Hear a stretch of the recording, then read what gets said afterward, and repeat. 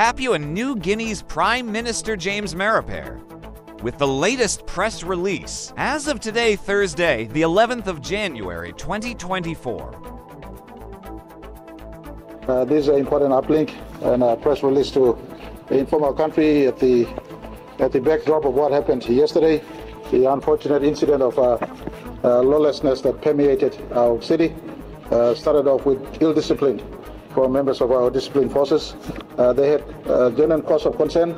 There are formal ways to address these concerns, but it was taken out of context, out of scale, and that created and exacerbated the situation where people resorted to lawlessness. Not all, but a few parts of our city faced duress, stress, rioting, and lawlessness. But I just want to also thank, from the outset, the good citizens of our country. Today we saw a bubble almost bursting, so to speak, but the greater resolve of citizens to bring back normalcy prevailed in our city and prevailed in our country. I just want to say thank you very much to the greater majority of Papua New Guineans in all parts of our country who were able to put in great restraint against social media encouragements, against negative spins that rioting, protest, destruction, looting must be the way to go to achieve a certain outcome, whatever the outcome is by those who are spinning those in the public domain. I want to say thank you very much to every citizen. Last night was stressful. I could understand when situations got out of hand. They were looting in certain parts of our city, but also in the midst of those lootings, good news emerged.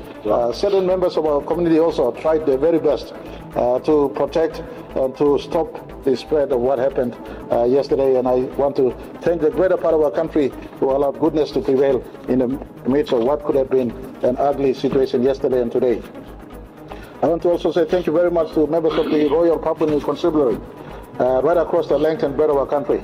Of course, there were issues here with the Port Moresby based, the command in the National Capital District and Central Command. There was an apparent breakdown, but the greater resolve of members of our PNG Royal Constabulary nationwide must be commended. I would thank the Lay Command. I thank all other regional commands who were able to stand fast to the uniform, to the loyalty and oath of office. They were able to ensure our country didn't see spread of lawlessness, spread of protest, and spread of contest. I want to thank members of Parliament. Today they came big, especially ministers of cabinet. We sat long into the day. We did await the National Security Advisory Council to convene. They did convene. They offered recommendation to the National Security Committee, National Security Council rather. We convened, and a recommendation was proposed under cabinet paper, and cabinet just concluded in decisions that were made by cabinet. And I want to read out the decisions that we made today up in cabinet, and I have cabinet ministers here with me to give the country confidence that it was a decision made in totality. Using provisions of our Constitution, Section 226, today we call for a state of emergency for 14 days in our nation's capital. There were recommendations for outside forces to come in or for us to seek help elsewhere, but we decided that under the provisions of Section 226 of our Constitution, as well as the constitutional provision that we utilized yesterday to get police to come in, Section 204 of our Constitution, to get defense to come in to assist our police in the call-out. We thought these are sufficient for the moment.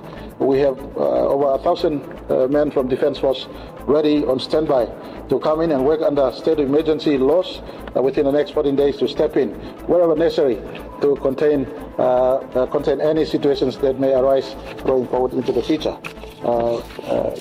Acting Deputy Commissioner of Police, Mr. Yamasombi, was appointed controller, and in the same appointment, the Commissioner of Police was suspended for 14 days until we get in the same period where the state of emergency is around. We have appointed Chief Secretary of State as well as Secretary of Department of Justice. We'll assemble a team of 5 to conduct a holistic review as to what happened yesterday.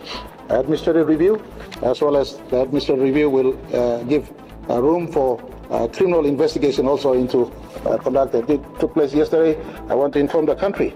There were evidence of organized rioting that took place yesterday. Evidence of organized rioting that took place yesterday. Where that organization came from, that investigation will ascertain.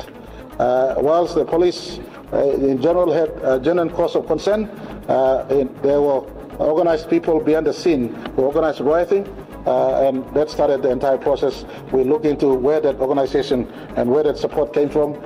Full administrative as well as criminal investigation will take place. To go through this one, state of emergency will be under the command of Deputy Police Commissioner, now Acting Police Commissioner Moresby. We've also in the same decision appointed Assistant Police Commissioner Samson Kua to step up to Acting Deputy Police Commissioner Special Operations, and he will assume the role that Deputy Commissioner Moresby used to occupy.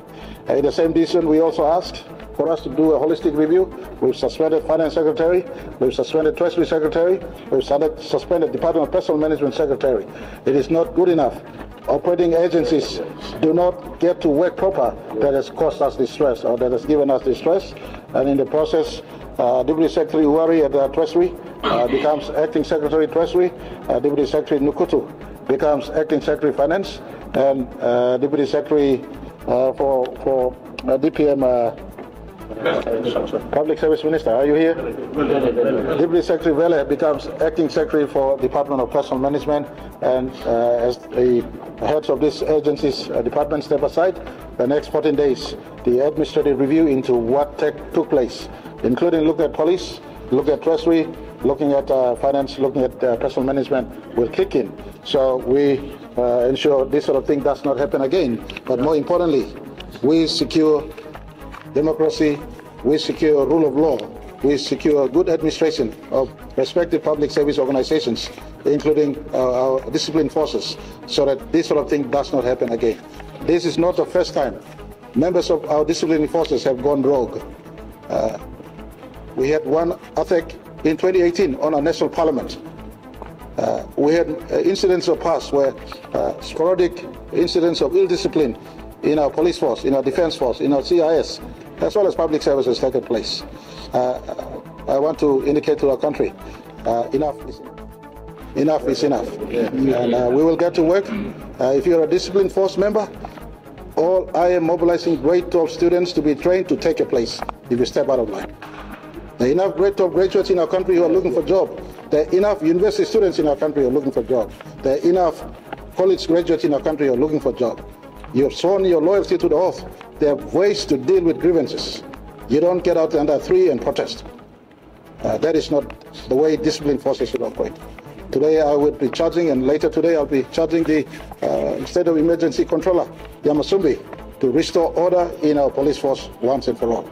Restore order in our police force once and for all. We're ready to unbundle over 500 policemen. We've trained.